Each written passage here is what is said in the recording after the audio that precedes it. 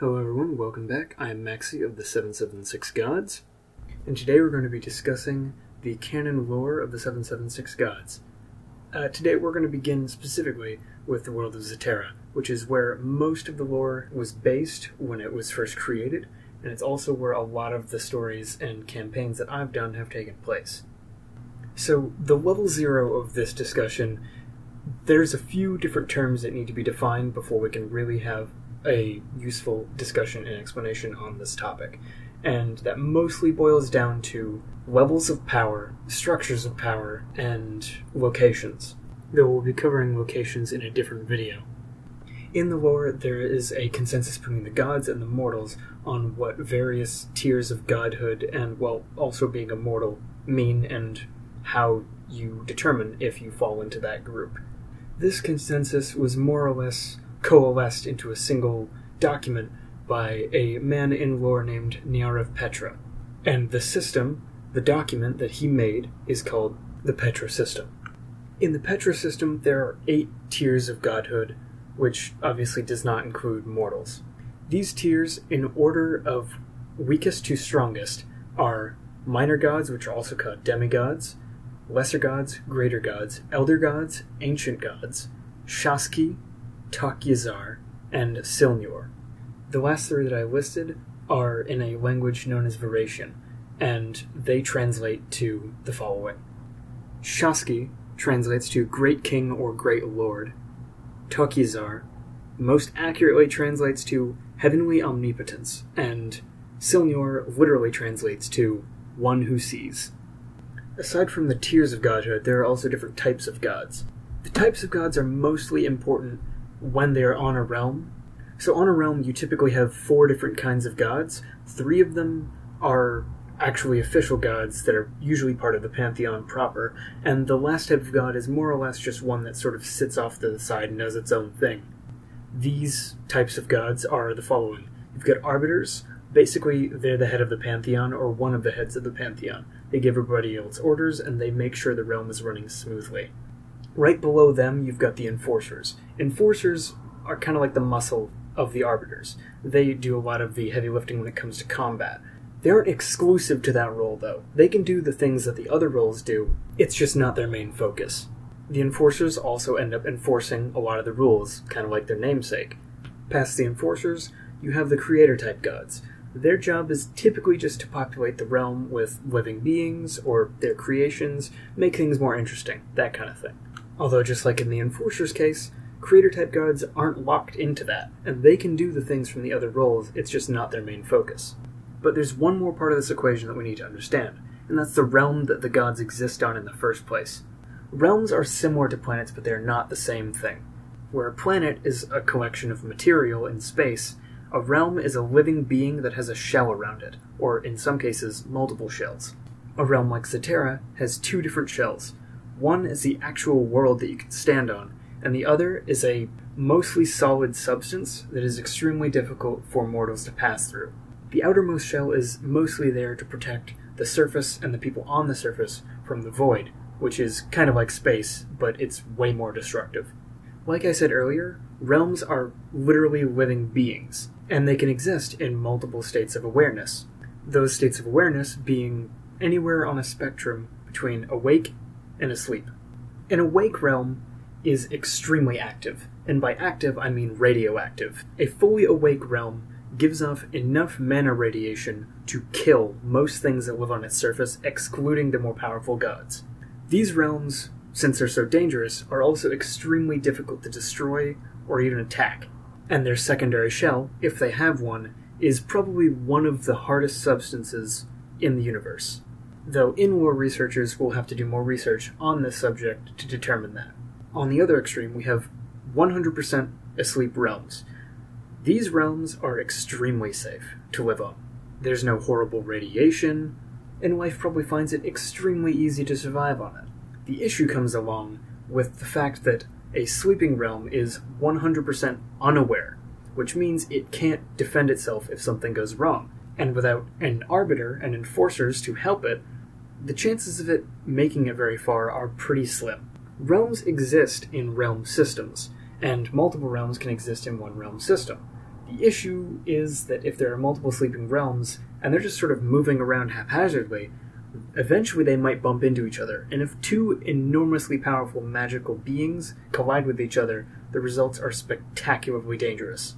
This is where realm arbiters come into play. Realm arbiters are basically pilots for a realm. They commune with and channel the power of the realm to pilot the realm so that it doesn't crash into other things, which is great for both parties. Now, with all of that information out of the way, we can finally get back to Zeterra. Zeterra, up until recently, was under the watchful eye of a god known as Yizar-Dreme. However, he recently passed on his arbiter status to a younger god known as the Night Valor, and also to the god that the realm itself created, known as Sol. The reason that Yizar-Dreme passed on his arbiter status is because he's leaving to go to war, and we'll discuss that war in a different video. Another member of the Pantheon that was incredibly important until he left for the war was known as Tok Haral.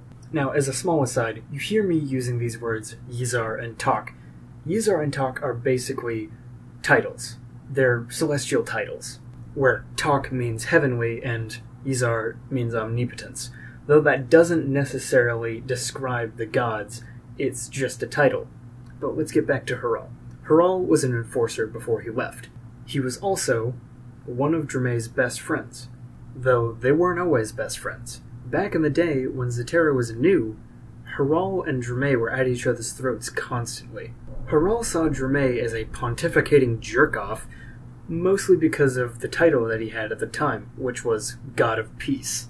Haral wanted to give him a huge middle finger, and gave himself the title of God of Doom.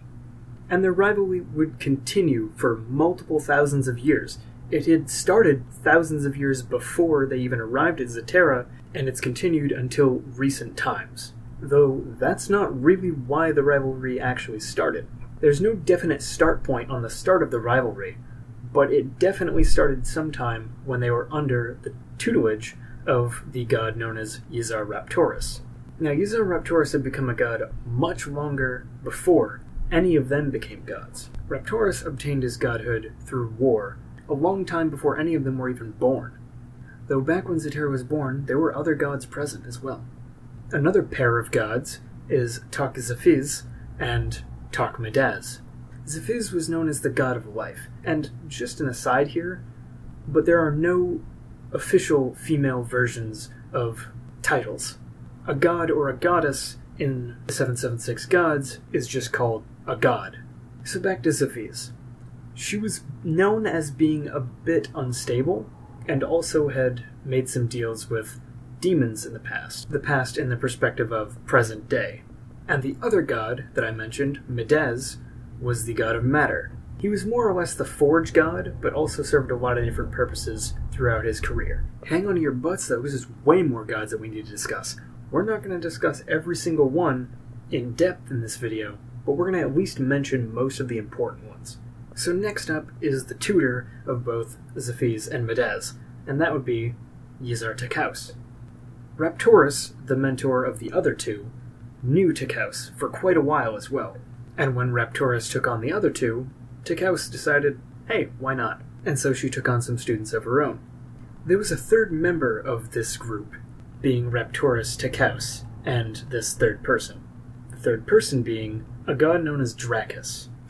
Dracus was always mysterious, and he didn't communicate with the other two very much, but he was in contact with them, and they were in contact with him. He becomes important in later stories. So, earlier, I mentioned that Zefiz was in contact with demons.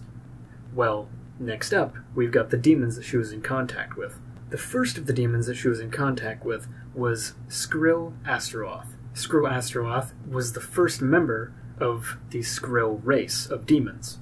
And practically all true demons that came after were created by either Astaroth or somebody that he created. At the time of the realm's creation, there was another demon god. This god was known as Skrill Kokura, and is the namesake of modern-day Kokura's Rift. In all technicality, these two Skrill demons were technically siblings, but because they were created and not born, there's no real issue there, I guess. Considering the fact that most people would say that they were married, air quotes. Astaroth was always known for being fairly warlike, and he made his legions follow this principle.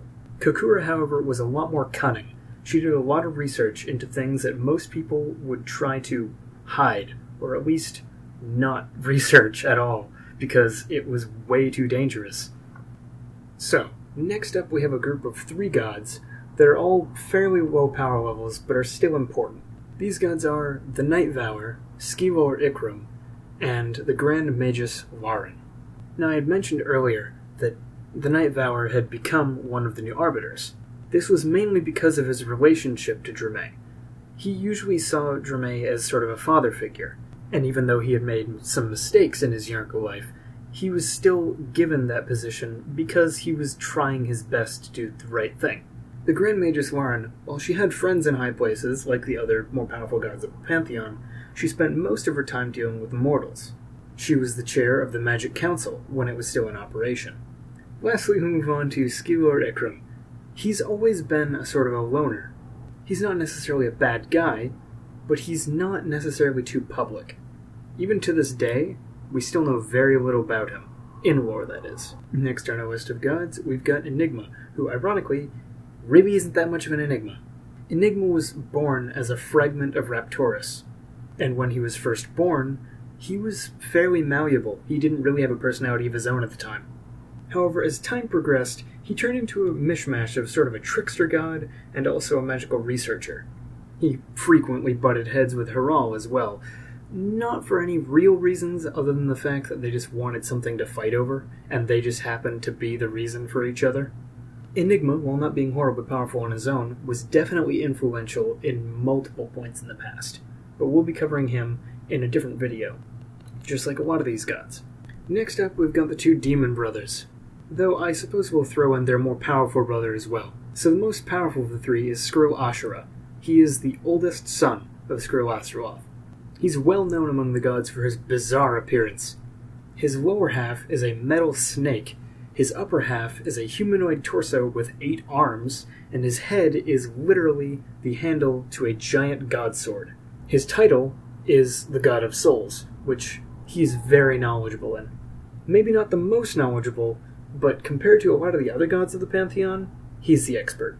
The middle brother of the 3 brothers is known as Bruzal Maximus, although he goes by another name, which is his real name, Skrill Bruzal. Bruzal is known of one of the twin kings of the kingdom of Zarya, the other being a king named Ryan, spelled R-Y-O-N, not R-Y-A-N. It's unique, right? He's known to have powers over time and space, although he's way weaker than his older brother, and leagues beneath his father. He's not going to be screwing up any timelines anytime soon. The youngest, and honestly the least interesting of the brothers, is Zakirian, Skrill Zakirian. He's way too quiet, and most of the gods don't trust him for that fact. He's known for deceiving mortals, and if he can, he'll try to deceive gods too, though his level of power makes that sort of dangerous for him. He's even weaker than the middle brother. But if Zakirian seemed like the weird redheaded stepchild of the family, that honor actually goes to Yura Nauikre. He's technically Skrill Astaroth's brother, but there is basically no god in the Pantheon that sees it that way. Yura is a Nightkin, and he's also the weakest of those 3 siblings, being Kokura, Astaroth, and Yura. And we're talking multiple orders of magnitude weaker. Astaroth is an elder god, where Yura is a lesser god. There's an entire tier between the 2. And on top of that, he spends most of his day just being a clown, throwing himself through portals to entertain the other gods. Now, moving on from the demons and their siblings, we move on to 2 sets of background gods. They aren't in the limelight, and they like it that way. The first set are the Elenatus brothers, Sin and Mel. The Elenatus brothers were just thieves until Dramé came along and gave them godhood and a place in the Pantheon as long as they stopped causing trouble, which they mostly did, afterwards effectively becoming intel gatherers for the gods. The other set is a group of gods known as the Energy Clan, also known as the Wolf Gods. The Wolf Gods have an interesting biology that allows them to channel much more mana through their bodies than most other things can, and they use this fact to help the Pantheon. They have a special spell that they designed themselves that's used to cure and destroy impurities in the realm. We're not talking like street urchins here, we're talking like pockets of corruption, or void rot, or something like that. While nonetheless extremely useful to the Pantheon, like I said, they don't spend much time in the limelight, and they like it that way. The last of the lesser gods that we're going to discuss here is Ruki Crayoina, which honestly is often just shortened to Ruki. He's known as the god of ancient blood, and he was born straight from a realm known as the Whisper, which is also known as a realm of madness. And since we're on the topic of the Whisper, let's discuss that next. The Whisper is both a realm and a being. The being is the actual arbiter, and it can visit the Pantheon on Zeterra. While they can both be referred to as the same thing, most people call the being, the arbiter, the Whisperer. In terms of other gods, Ruki was born extremely recently, like less than 10 years old, and he's just as naive.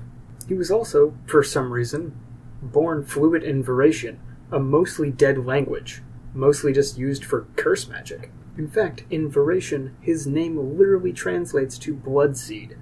So, moving up a tier to the greater gods is where we find people like Haral, Zephes, Medez, Skrulashra, and also, this is where Drame was before he attained the title of Yizar. Though the title of Yizar was mainly just a badge of office, he's really an elder god. There's only one being in this classification that's important that we haven't discussed yet, and that's Takrayal. Of the small group of greater gods, he is easily the most powerful, much more powerful than Skrulashra. Takrayal is known as the god of magnitude, and this is quite literal. He changes the magnitude of things, such as his emotions, which allows him to project them into the world as storms, or sometimes even violent natural disasters. And now we go up one more tier. We arrive at Elder God. Though, in this category, there's also only one god that we haven't discussed. That god is Moraglakios. She was Haral's lover before he left for the war. She's an ascendant water mage, which means she's literally made of water. And while there are gods that are more powerful than her, she's one of the most knowledgeable on the subject of water magic. And while the two of them did have children, they weren't biological. They were rescued from a burning village. And so we arrive at the last category, ancient gods. There's only one ancient god on Zeterra. This is excluding an ancient god that was previously here known as Siskar, the ancient of the primeval skies. He left for the war like many other gods. This last remaining ancient, this last remaining god of the Pantheon, is known as Rahamir, the Ancient of Wisdom. Even among mortals, her library is known wide and far. And if you have enough mana to give her, she'll gladly give you some of her knowledge, though only gods can access the library itself. If you're a mortal and you want to gain some of the knowledge, you have to give her mana through one of her knowledge sprites. So depending on who you ask, we've got technically one more ancient god, though it really, like I said, does depend on who you ask. This ancient god is Shalos. Shalos is known as the Dragon Mother. She was the one who brought all of the dragons to Zeterra. Shalos also had a son. His name is Surge. His name is spelled really weird, but it's pronounced Surge. Surge is known as being a genocidal maniac, and you would not be incorrect to call him that. He's killed countless of his followers countless times just to increase his own power. He's known as the Storm Rider, and for good reason. To finish off this trio of dragon gods, we have the Time Child. Her name is Cardis, and she is a little ball of chaos. Anybody could tell you that. Her father Surge had to get an expert tracker just to find her the moment she was born, because for some reason she decided to teleport off to some unknown land. The last big important god, people are still unsure on where to fit him in the sort of power spectrum. The war that I keep mentioning is with a group known as the Voids, and this god was a defector. His name is Shakis, and he was known as the Lord of Warfare.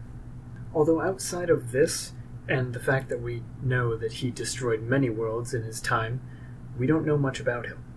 And honestly, we're not likely to learn much more about him anyways, because he left to help the gods with the war.